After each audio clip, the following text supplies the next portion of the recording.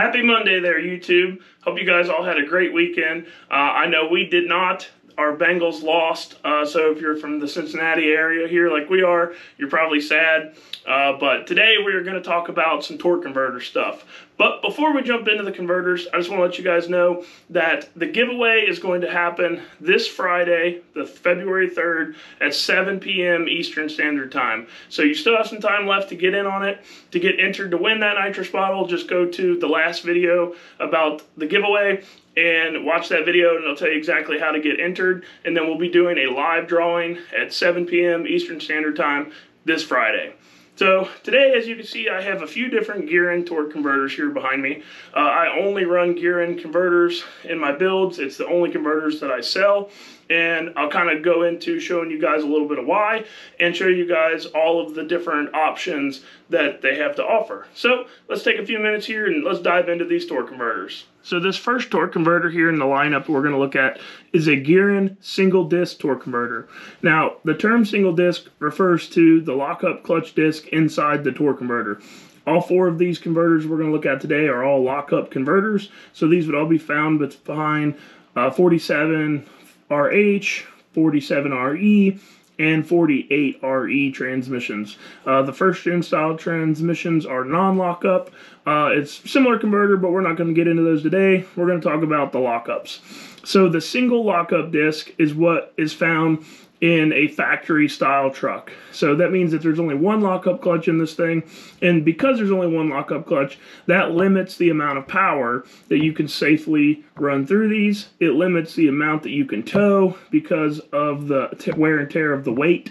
And this converter, I would rate to about 500 horsepower max.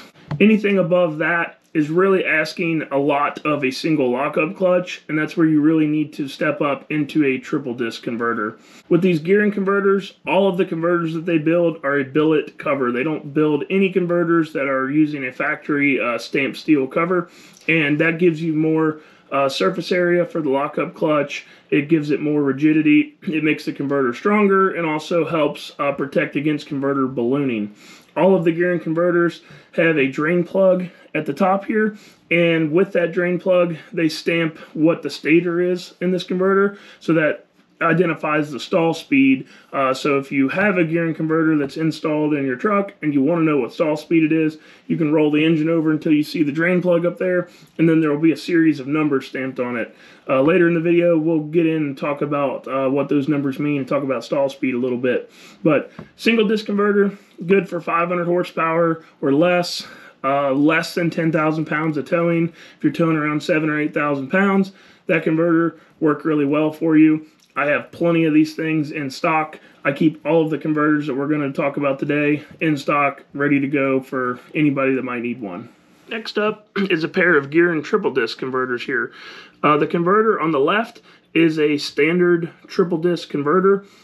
These converters are great converters. They are good to 1,000 horsepower very easily. This is something that if you're towing heavy, you're going to want. Anything over 10,000 pounds, I consider towing heavy. And you get up to the 25,000 pounds, that's towing very heavy, and that is where you very much need to have a triple disc. Because, like we talked about with the single disc, the triple disc means that there are 3 lockup clutches.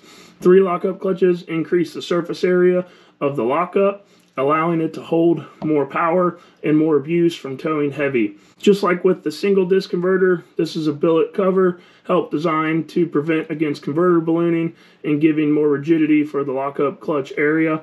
The triple disc converters come in lots of different stalls. As you can see, all of the Goerend converters come with new torque converter bolts, and it's important that you use the torque converter bolts that are supplied, because if you use a factory torque converter bolt, they're actually a longer thread shank, and they can bottom out into the billet cover before they actually torque all the way, not only allowing slip in between the flex plate and the converter, but also putting a high spot in the billet plate, which can directly push on the lockup clutches and put high spots on the lockup clutch and prematurely burn them up. As you see, these converters are all drilled for 12 bolt holes. That is so that way if you do damage one of the bolt holes, you can flip the converter, you can rotate it to the next set of bolt holes and not have to worry about pulling the converter back out because you damaged a bolt hole. So all of their converters have that. It's a nice feature for anybody that might run into a situation where you accidentally don't get a converter bolt tight enough, it backs out, and it tears up a bolt hole. This converter on the right is also a triple disc converter, but this is what Goerend calls an extreme duty triple disc converter. You can see that the hole spacing on the bolt pattern is a little bit different, and this is so that way you can run Goerend's 12 bolt flex plate, and that allows you to run all 12 bolts in it if you choose. You can also run just 6 bolts if you like, but for extreme duty conditions, lots of horsepower, heavy abuse, the 12 converter bolts ensure that you're never going to have a problem backing out converter bolts. You'll also notice that the design of this billet cover is different than the design of this one, and that's because the extreme duty has more material here to protect even more against converter ballooning, to give it more rigidity for the lockup clutch area, and also allows them to run a thicker intermediate plate inside the torque converter, giving it more lockup capacity and higher tolerance to heat. This converter I run in anything north of 1,000 horsepower. You can get away with a triple disc north of 1,000 horsepower, a regular one, but if you're serious, if you have something 1,500 plus horsepower, if you've got a heavy truck that's getting a lot of abuse, the extreme duty torque converter is really, in my opinion, the best converter on the market for a 4748RE. And then last but certainly not least here, we have a Goerend bolt together converter. You know, it's a bolt together by all of these small Allen bolts that go around the outer diameter. That means that this half of the converter and the pump half of the converter actually bolt together. So you can service this converter yourself. You can change the stators in these converters very easily, very quickly. This is a really nice option for anybody that's really serious about drag racing with a lockup torque converter. Anybody that might be doing some sled pulling, might be in some areas where they feel like they want to play with different stalls, the bolt together is really awesome. Or if you just don't want to have to worry about sending the converter back every time that you feel like you need to service it, or you want to change something up, you can handle all that yourself. You can get the rebuild kits for these, different stators. They're a very nice piece for anybody that's really serious into the motorsports industry. So this particular converter is actually built to go behind a Duramax, and this is a 48RE behind a Duramax using a Duramax flex plate. There's a couple different style Duramax flex plates, so that's why Goerend has drilled the converter for different style flex plate. I know some of the SoCal flex plates use the bigger holes. Some of the other brand flex plates that are out there use smaller holes. So it's really nice that they accommodate different style flex plates for this kind of application.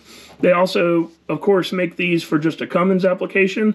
The Cummins application looks very similar, except for the ring gear of the starter will actually be welded to the converter here, and then the flex plate itself will just be a simple flex plate with no converter ring gear on it. And other than that, they directly bolt into a 48. You do not have to do any modifications with your engine adapter or the transmission side to run a bolt together torque converter. So now that I've shown you guys a few of the different Goerend converter options that we have available, let's talk a little bit about stall speed and how that affects each one of these converters. So starting with a single disc converter, really there's only going to be about 3 different stall options currently that you're going to be able to get for the single disc, and that's because you don't want to go too loose of a stator, you don't want to have too loose of a stall with a single disc torque converter. The looser the stall, the more you're asking of the lockup clutch when it's applied. So we like to keep the single disc stuff either in stock stator, which would be a 17SS, or lower than stock, which would be a 15SS. There's also a DA option, which would be like built off of a Dodge Allison core. And that's a great converter for if you have a stock truck that maybe has some small injectors, maybe a very small aftermarket upgraded turbo, just something to be a tad bit looser than stock, but still drive nice like stock. that's what we run in any of our single disc stuff. The triple disc stuff is where you can start to get into the higher stall stuff. On a normal triple disc, you could do any of the stalls I just mentioned, along with 18 SS. We can do a 17 minus 150, 17 minus 250. There's several different stalls that we can get into with the triple disc, because we can go higher on that because we have the added protection of the 3 lockup clutches. So when lockup is commanded, it's a lot easier on 3 clutches than it is 1 when you have a high stall and you're dragging the engine RPM way down. And then the extreme duty triple disc is just an added layer of protection beyond that. We can do the same stalls in that converter with just the added peace of mind of knowing that you even have even more strength in that lockup clutch area. And then same with the bolt together. The bolt together, we can do any single stator that there is out there. So let's talk a little bit real quick here about stators. I know that it's very common in the industry to talk stall speeds, 2,000 stall, 2,300, 2,800 stall. And those are really just blanketed terms. And so when you call me and you're ordering a converter from me, or you're ordering a transmission build from me, we're not going to necessarily talk about stall speeds. Depending on if you're ordering a race transmission, we're going to talk about boost versus starting line RPM. We're going to talk about converter efficiency at different points in the run. But if you're just a street truck guy, we're going to talk about what your turbo setup is, what your engine setup is, what your truck weighs, what gearing it has, what you mainly do with the truck, because all of these are going to factor in to what stator design we go with. The stator is what primarily dictates the stall speed of the torque converter. And not every torque converter is going to stall exactly the same in different combinations. If you have a 12-valve truck with a big single 88mm turbo that you only drag race, you're going to need a far different stator than a 5.9 12-valve guy that has a stock turbo. And because of the way that these two very different combinations make power and make torque, we could put the same exact converter, the same stator, in both combinations, and they will both stall very differently. The bigger turbo race 12-valve is going to have a much lower engine stall speed because it doesn't have the torque to drive through the converter. So that might get stuck at 1800 RPM where it won't make any more power because it doesn't make the torque to push past the converter. But the stock truck over here with the stock 12-valve, you can go 2200 with it with the same converter because it has lower torque. It has a higher torque at a lower RPM, which helps drive through the torque converter. And this is why you can't just blanketly say this is a 2300 stall, this is a 2500 stall, because every single different combination out there is going to act a little bit different. Now, fortunately, because we have done this so much and Goerend has such good converter designs, their designs will cover a large variety of different trucks. So if you call me up and you say, hey, I got a 5.9 common rail truck with an S475 on it. I like to drive the truck all the time. I drag race it every now and then on the weekends. What's going to be a good stator design for me? I'm going to tell you an 18SS.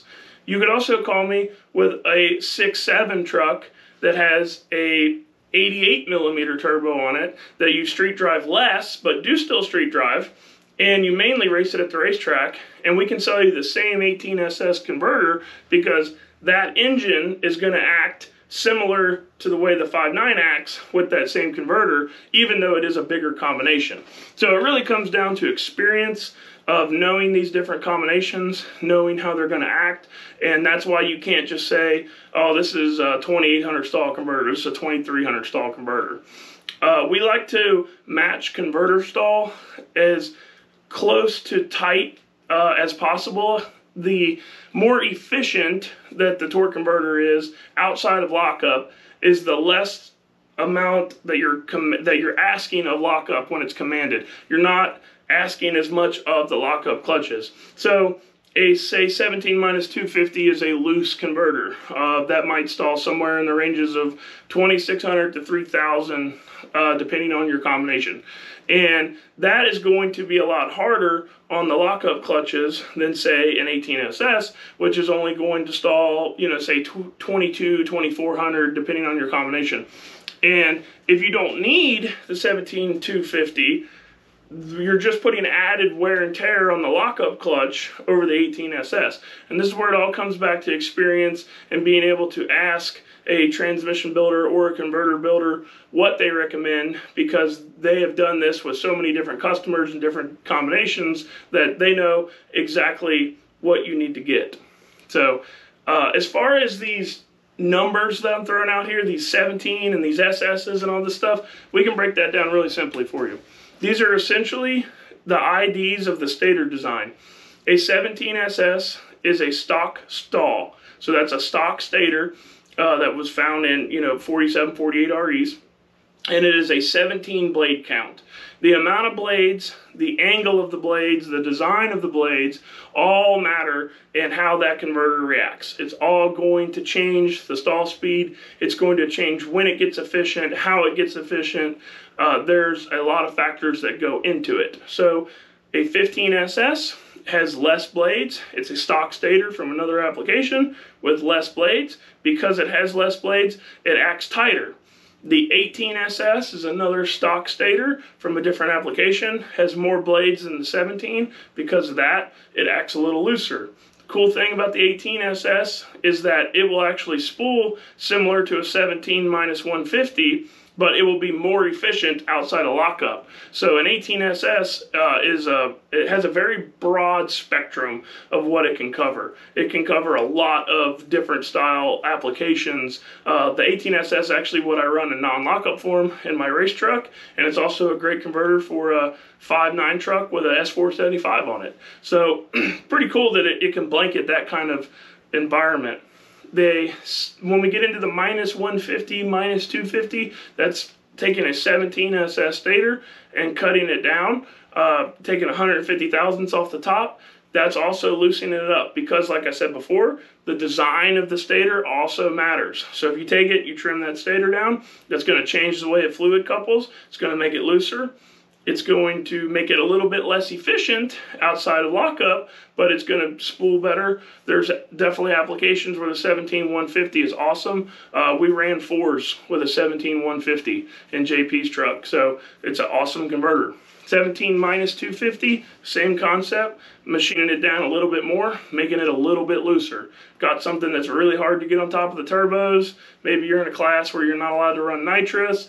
There's a lot of different applications that the 250 is good for, just moving that stall speed up a little higher. Another thing with stall speed is when you hear people throw out these numbers, 26, 2800, that doesn't mean that the engine has to rev to 2600 before it moves. That is just a stall speed in which the engine can no longer overcome. So at 2600 RPM, the converter is too efficient. The engine does not make enough power to increase RPM beyond that without getting some movement to allow the engine RPM to increase. So a 20, say an 18SS, might stall somewhere between 22 and 2500 RPM on a street truck. That doesn't mean you have to get to that kind of RPM to get it moving. It might only be 100, 200 RPM difference over a stock stall to get the truck actually moving. And that's why they don't drive a whole lot different than a stock stall. The Dodge Allison, like I talked about earlier, is essentially the same thing as a 17SS. The problem with the 17SSs is they're getting hard to find.